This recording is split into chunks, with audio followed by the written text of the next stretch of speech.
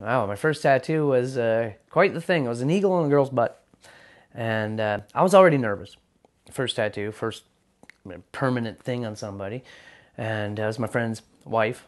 And so we didn't have the stencils we had today.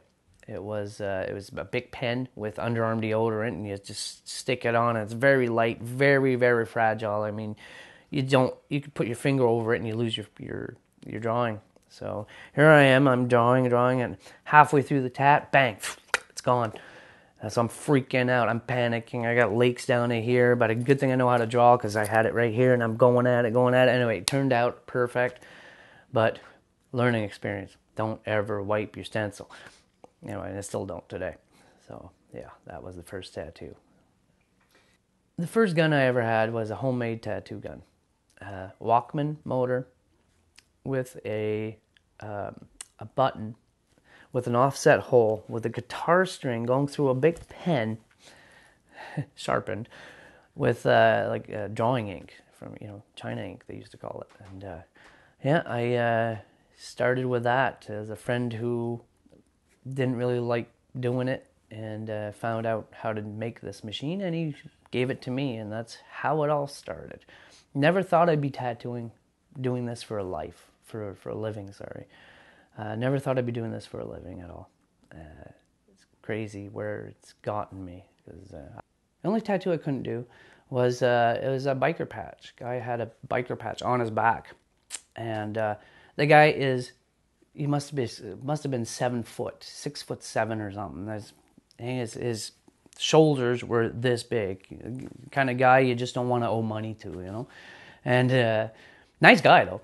And he asked me, "Can you take it off? Can you do something with it to hide it, cover it?" And it was just too big, too black, and I couldn't see anything else to do but put black boxes, which don't want to want to keep him happy there. So I just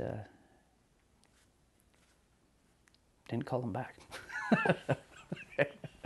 An interesting tat I had once was the guy wanted his house plans on his shoulder, which, let's just say, straight lines going over a curved body is quite a challenge. But yeah, we did it. It looked good. Surprisingly, I surprised myself sometimes, and yeah, it worked out. So that was interesting. Strangest tattoo. Craft dinner box. Guy asked me for a craft dinner box, 3D with the directions. Yeah, I did it. Didn't argue him. He wanted it. He got it.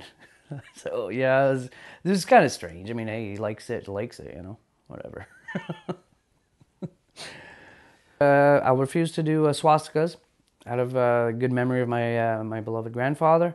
He was out there 4.5 years fighting against that.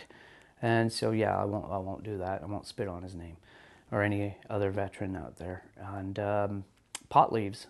I don't. I mean, especially young kids, don't get that.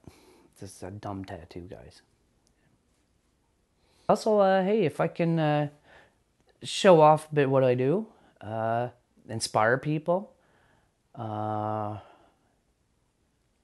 I think if more tattoo artists, especially new tattoo artists, can maybe learn a little bit from this and make the world a brighter place and better tattoos, That's